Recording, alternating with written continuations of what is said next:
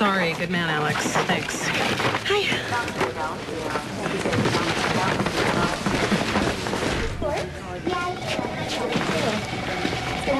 Jason Perkins. I got the chart here somewhere. Pete, can you page the younger Dr. Gray for me? Tell her to get my appy moving.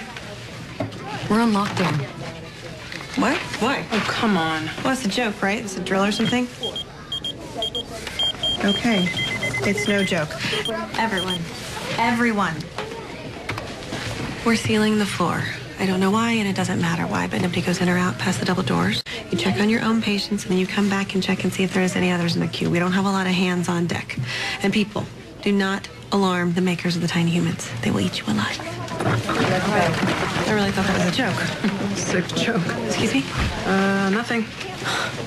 What?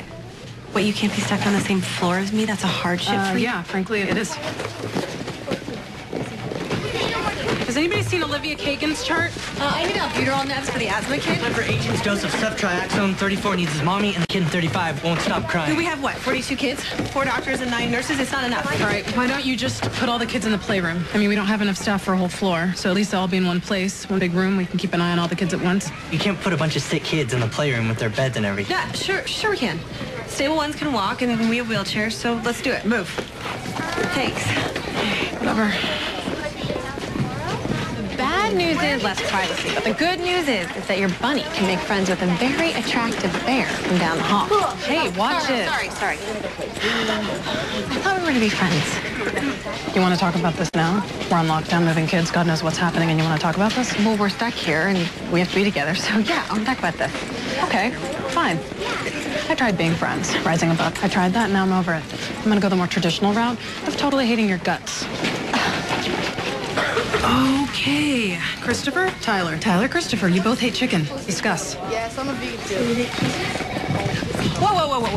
I don't deserve this, okay? I have treated you with nothing but respect and love. Oh, no, see, that's the thing. You think you have, but you haven't. I'm sure that it feels great to act like I'm the bad guy, but that's the biggest load of you-know-what that I've ever heard. I have spent the last month trying to convince myself that I don't need kids to be happy. Really trying. Giving lectures to myself, saying it out loud to you and to Mark, and turning myself inside out to want what you wanted. And then I stopped for a second and I thought, did you ever try to imagine what it would be like to change for me? Because I don't think you did. What you did was you dismissed my dream, which says to me that you don't give a rat's ass if I'm happy. I never understood squat about who you are, and now I do, and I don't like it. Oh, really? Really? I'm supposed to change for you? Why? Because we're in love? I mean, because you fall in love all the time. Men, women. Excuse me, Dr. Robbins. I don't feel good. Blood pressure's 90/60 and dropping. Let's hang some more fluids. I have the portable ultrasound. All right, check her appendix. I will be right back. When are you going to forgive me for not being a good enough lesbian for you? When you do something to convince me that you're falling in love with me and not with being in love. When you do something to convince me that I'm different than George O'Malley, Erica Hahn, Mark Sloan, or the girl at the coffee cart. I mean, you have a huge heart, and I love that about you, but I don't trust you. Why would I? Dr. Robbins. Her appendix.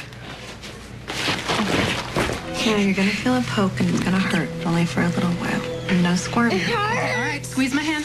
Tight. Good. Tight, come on. Oh, wow. You're strong.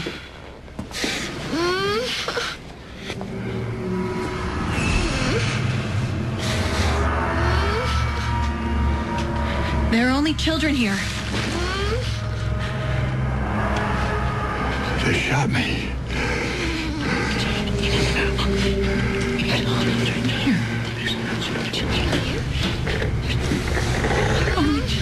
Mr.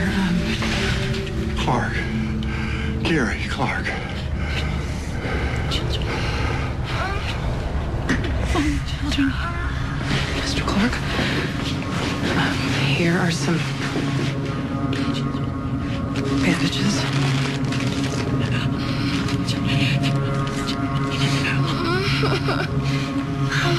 Mom.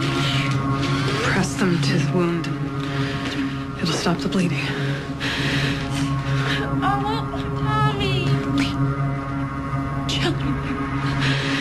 Oh, okay. Just take them. Take them.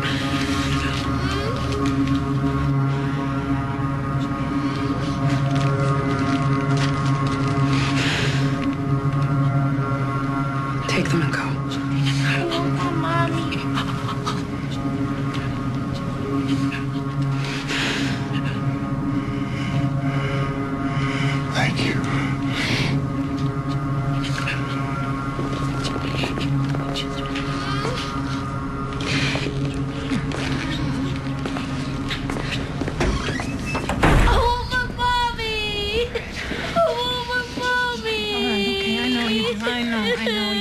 she's going to be back soon.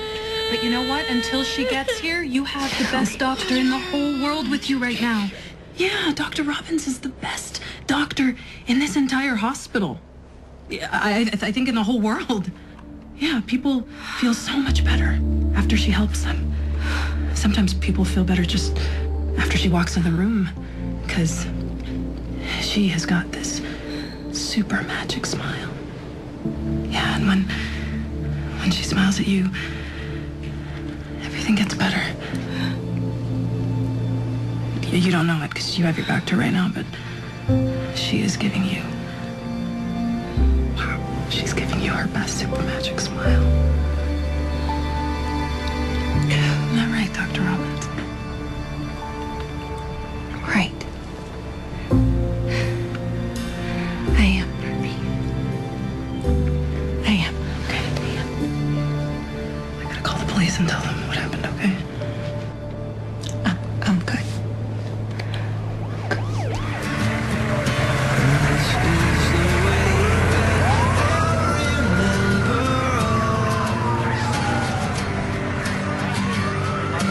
I'm gonna go see if kids need help finding their parents.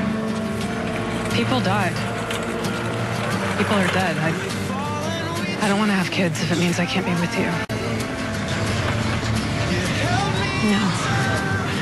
No. We'll have kids.